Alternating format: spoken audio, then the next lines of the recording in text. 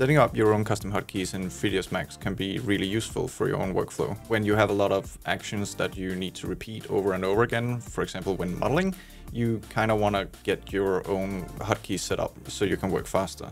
So go to Customize, Hotkey Editor, find the group you want to change your hotkeys in this case, Editable Poly.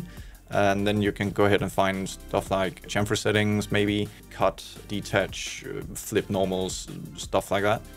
Whatever actions you see yourself using a lot, you kind of want to change to something you can remember. And then you just go ahead and click save for your hotkeys, and then you're good to go. That's it. Thank you. Bye.